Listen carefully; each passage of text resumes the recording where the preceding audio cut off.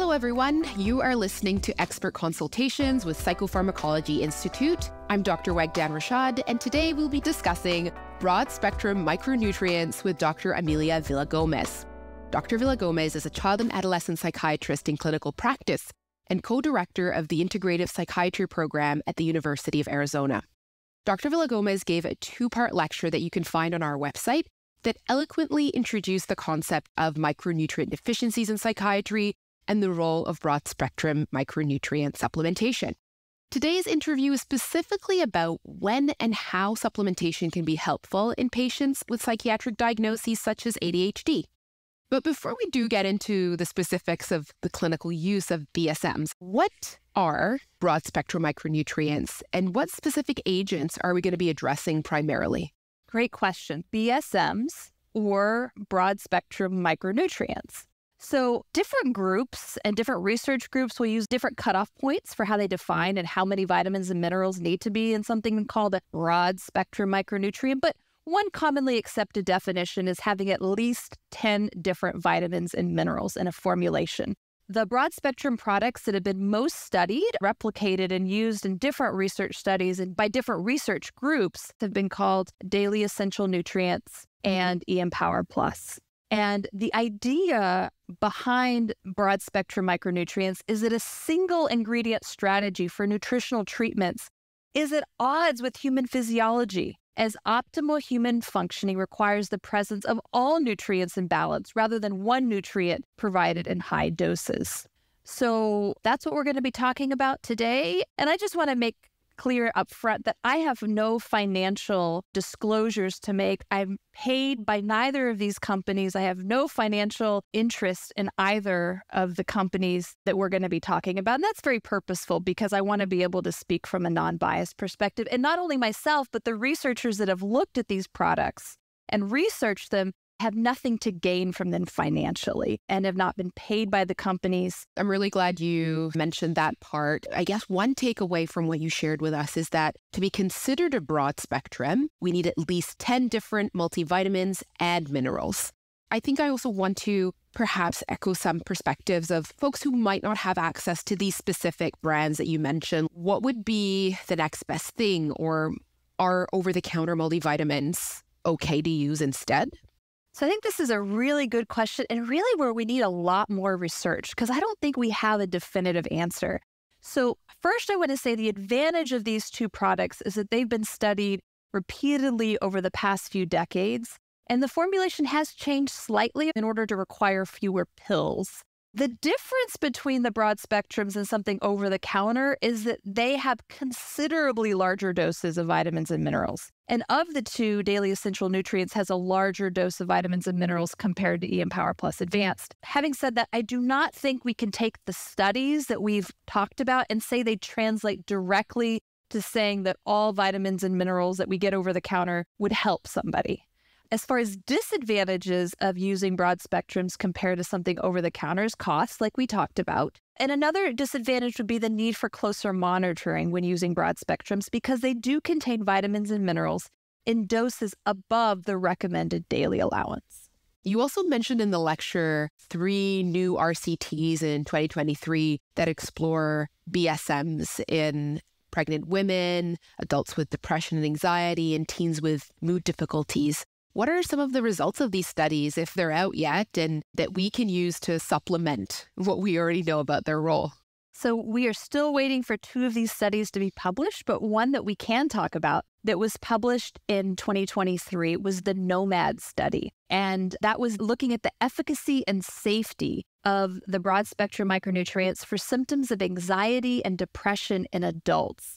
So this was a randomized placebo-controlled trial, and they recruited 150 adults ages 18 to 65, and they gave the placebo versus the Daily Essential Nutrients. And these were not people that had a formal DSM diagnosis, or I should say they didn't assess using DSM, but the people were presenting with functionally impairing symptoms of anxiety and depression. In this study, there were no serious adverse effects, specifically no sexual side effects.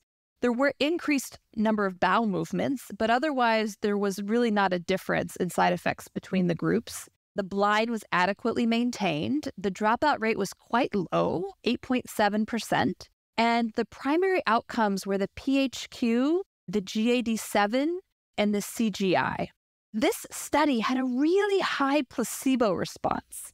And you wonder why the placebo response was so high. And I think part of it might have been that they were encouraging these people to have food and water 3 times a day, because you need to take food and water with the micronutrients to avoid stomach upset. So that might have been one reason. And there were no group differences at endpoint, with both groups showing improvement. However, those receiving the micronutrients improved significantly more quickly for symptoms of anxiety and depression. The really interesting insight in this study comes from looking at the subgroup analysis. The study showed that there were differential improvements depending on group assignment. The modeling demonstrated that younger patients and those who had previously trialed psychiatric medications and participants from lower socioeconomic status groups benefited from a stronger micronutrient effect. And I think that's an important point. There was a greater difference between placebo and micronutrients for patients who had already tried psychotropic medication. And so this may suggest that micronutrients may help people who have failed to respond to other therapies, perhaps because it offers a different mechanism of action. Certainly we need more studies, but these were the highlights that we see in this 2023 study. Now, as our listeners here are thinking, what kind of patient would benefit most from BSMs? So I'll first start with what the research says. I think the biggest thing that's been looked at over and over is kids who struggle with emotional regulation, right?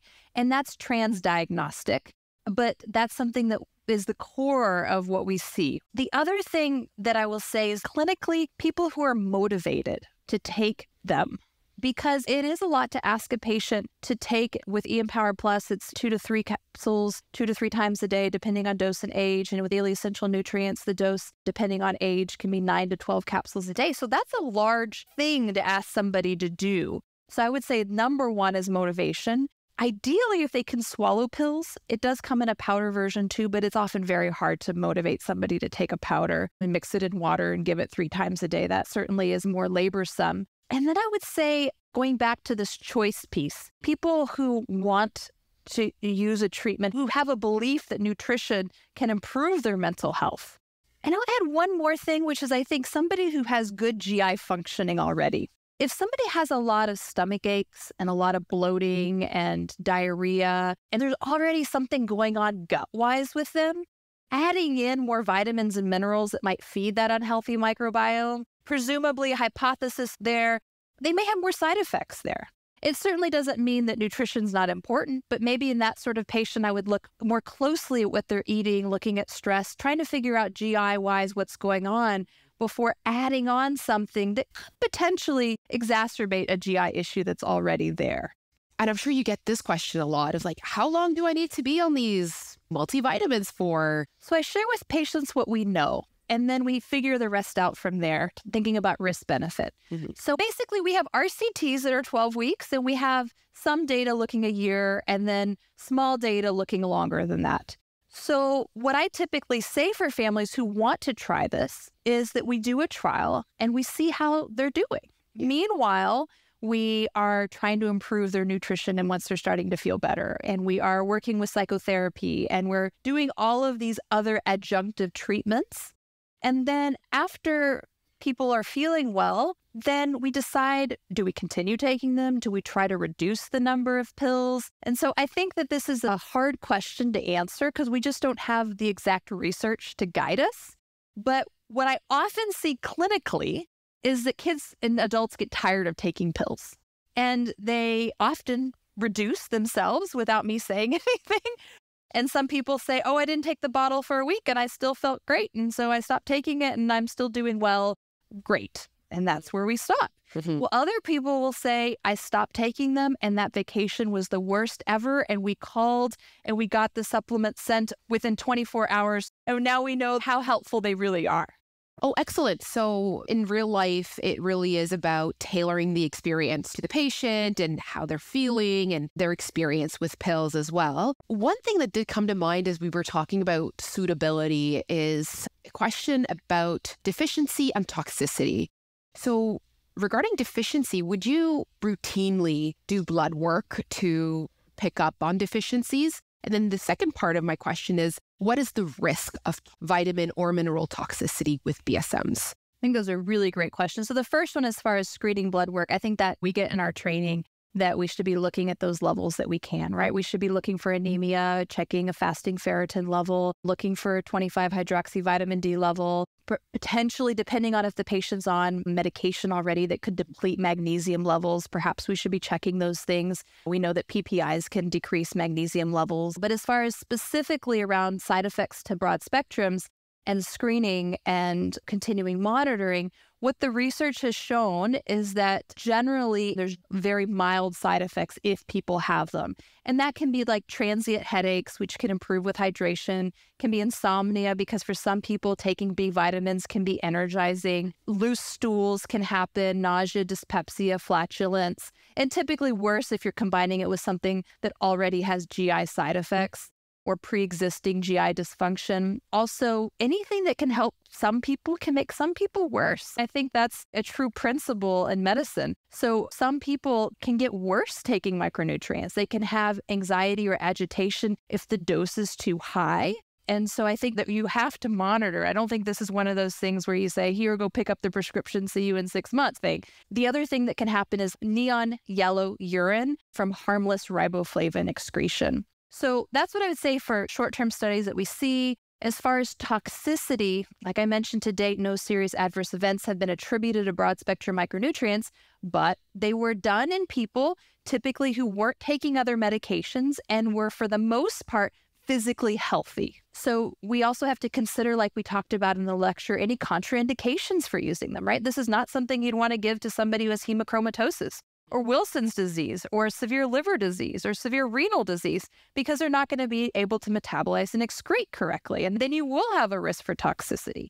So I invite the viewers to review that part that we went into detail around contraindications. Also, it seems reasonable to recommend screening for metabolic and electrolyte abnormalities before starting treatment. Screening may include a CBC, CMP, calcium, phosphorus, magnesium, copper, and ceruloplasmin, vitamin B12, folate, and iron studies.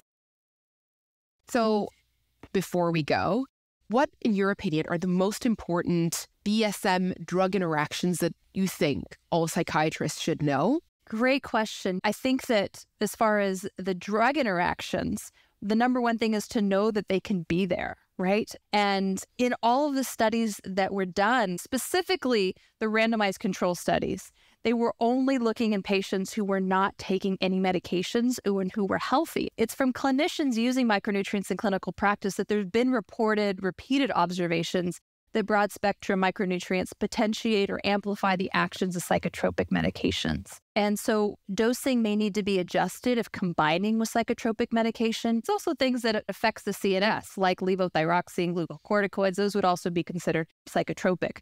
So I think that's a big caveat to this whole piece, is that we need more research looking at real-world studies of people who were taking medications and how to adjust those. I think that's an important thing that we're lacking and that we need more of. Thank you so much for speaking with us today and teaching us about broad-spectrum micronutrients. We hope to have you again on Psychopharmacology Institute. It's been a pleasure. Thank you. All right. Thanks for listening. And until next time, goodbye.